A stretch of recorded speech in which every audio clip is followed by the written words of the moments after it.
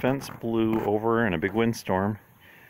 So what I did is I propped it up with these temporary fence posts to hold it in place. And now I'll go on the other side and show you how I'm repairing it.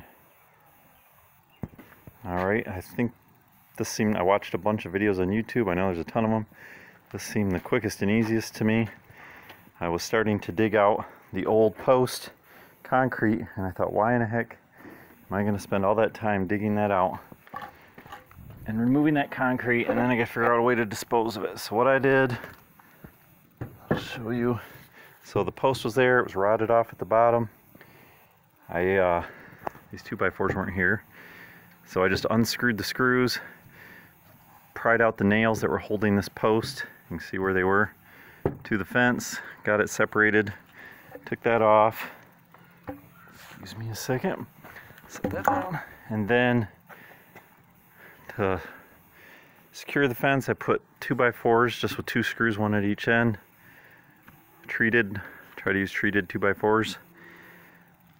These two aren't, but it's all I had. It's the midst of the COVID-19 outbreak. Everything's closed. Lowe's, Menards, every hardware store in Michigan is closed.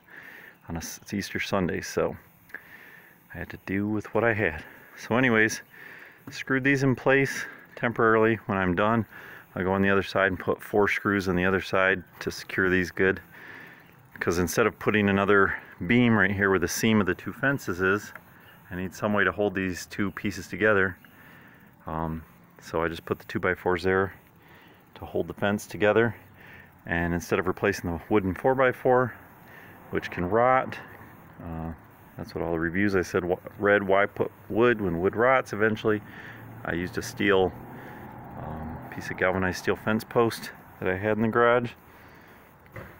And so what I did is I put these temporary fence posts here used a level to get them perfectly level.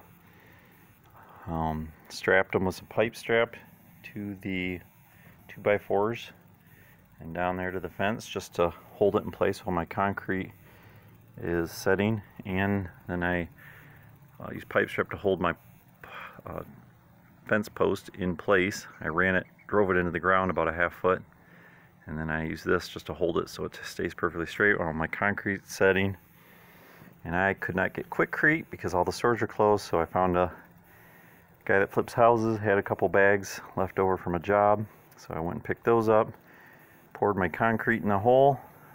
So I talked to a guy who installs fences for a living. He said make sure the post is 2.5 feet in the ground for a 6-foot fence. They said 1/3 of the height of the fence, 1/2 to 1/3 of the post height should be into the ground. So I got about 1/3. And then I just dug out quite a large size hole, poured my concrete in there, and I'm gonna pour some water on top of it and wait 7 days, because it's going to be below 50 degrees here in Michigan for the next 7 days here in April.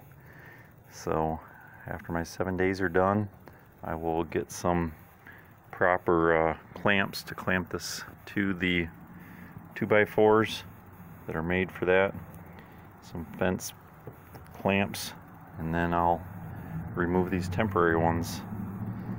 And I think I'm going to probably end up doing that all the way down the fence, because I'm sure if this one's rotted, the rest of those have rotted out too. Hope this helps. If you have any, give a thumbs up if it helped you, or make a comment if you have some other suggestions to help somebody else.